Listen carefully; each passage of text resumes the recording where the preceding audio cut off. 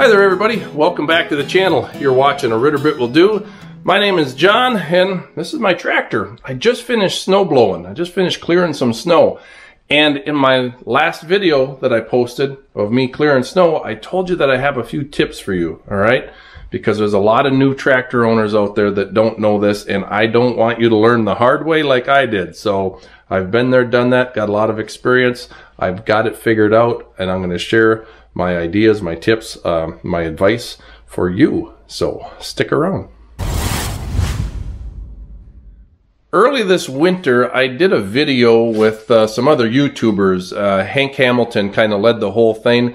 And my part of the video was to tell you guys about some winter tips, right? So if you missed that video, I'm going to cover everything that I talked about in those 2 minutes in these 8 or 9 minutes, however long this takes. Hopefully we can wrap it up a little quicker. This in my hand, this is a fuel filter. A diesel fuel filter for your tractor, okay? This is an actual genuine Kubota fuel filter. Part number is 12581430012. You need 2 of them, okay? You should be changing them, I don't know how often. I can't remember what the maintenance thing says, but you should never have to change one in the wintertime. And I've seen a lot of you struggle. And oh man, I just cringe. It's painful to watch. I have seen 2 people on YouTube that have YouTube channels already experience frozen filters. And I've seen about 4 or 5 people in the Facebook groups wondering why their tractor won't work in the winter. It keeps stalling. What's the problem? Your fuel line is froze. Your filter is gelling up. That's the problem. You need to address this issue. This is super important. Now let me tell you guys something. 5-6 years ago, whatever the first winter was, I had my tractor. I was plowing snow. It was 20 below, I kid you not, and that does not count the wind chill. Okay, 20 below. I was about halfway done, 3/4 of the way done, and the tractor quit. 20 below. I don't know if a lot of you know how cold 20 below is, but when you add a wind chill into it, you get like 35, 40 below wind chill, and it is cold. Brr, it's cold. Being underneath the tractor, outside, because I couldn't get the tractor started to bring it in here, had to crawl underneath the tractor because that's where Kubota decided to put the fuel filter, which is stupid, by the way. Kubota, fix that. Seriously, dumb. Oh man, it really frustrates me. Anyways, I had to crawl under my tractor. Fingers frozen, changing this stupid thing, all right? It was not a fun experience. You need a fuel treatment, all right? Yes, you might get treated fuel from your fuel station, but there is no guarantee that the fuel that says it's treated is treated. There's no guarantee on that. It might be leftover fuel that they had in the tank from last year. It might be a diluted treated fuel source because, you know, there was still some there that was left over. You don't know. Don't trust the fuel station. Get a fuel treatment. This is just one of many, all right? This works for me. So this is what I use. I don't use anything else because this has always worked. This is ISO heat, okay? Yes, it can work in diesel engines, right? See? Diesel, fuels, safe for use in gas, E10, E85, and diesel fuels. This keeps my fuel line from freezing. Here's a problem. Now, I want you guys to understand this. If your tractor's stalled in the wintertime, most likely your fuel line has been frozen. And if you open your fuel tank, right? So you open it up and you grab a flashlight and you look in there and you're like, I don't see any ice. That's because it sinks to the bottom. You're not going to see any ice in your fuel. You might if it's really super duper cold, but the ice in your fuel goes to the bottom of the tank, right to your fuel filter, and it can't get through your fuel filter very well at all.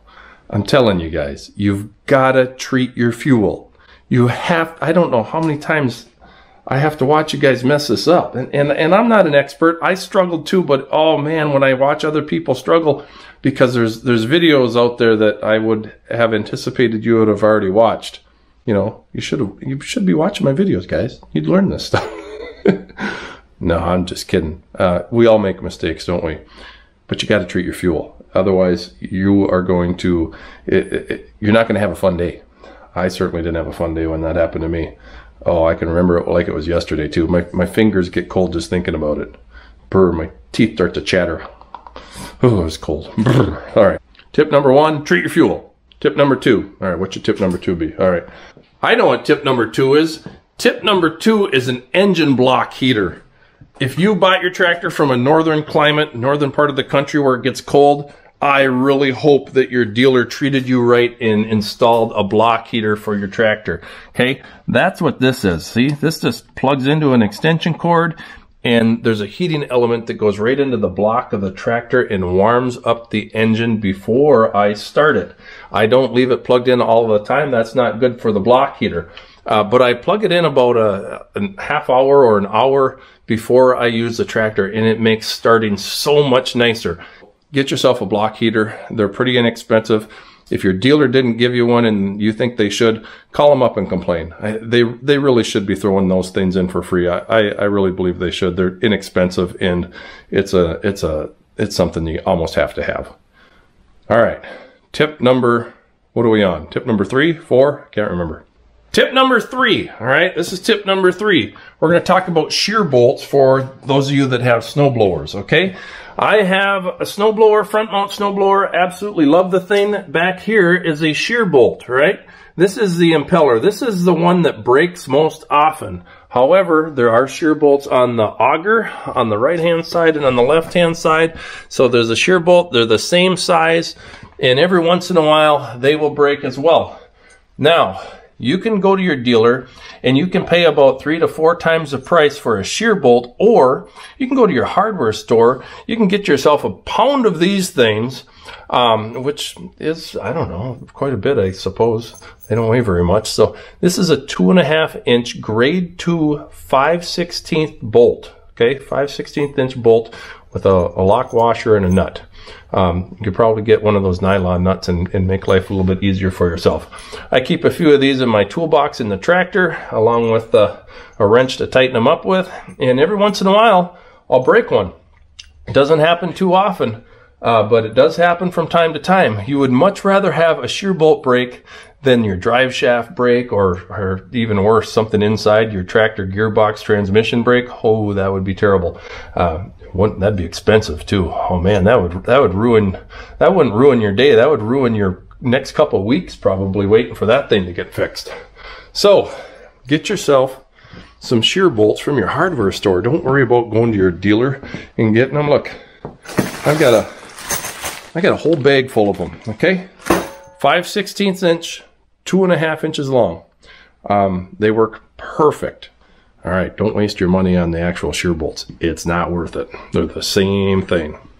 All right, tip number 5, turtle wax. Okay, spray on turtle wax.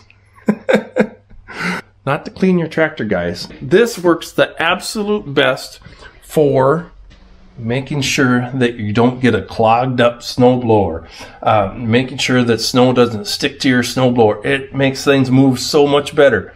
Okay, think about it. Cross-country skiers, snowboarders, downhill skiers, they wax their skis, they wax their board. It makes them go faster. It keeps snow from sticking, right? That's exactly what this does, okay? It works so good. Just coat the living daylights out of your snowblower, and especially inside the chute, because that's where it tends to clog up the most.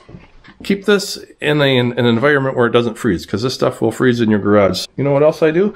I coat the blade, okay? I coat the blade of it. Works great. And another thing, I spray my windows. I spray the windows on my cab. Now, you might not have a cab, but if you do, spray your windows with turtle wax. The water beads right off so much nicer. The ice doesn't stick to it. Oh man, it's so nice. Works really slick.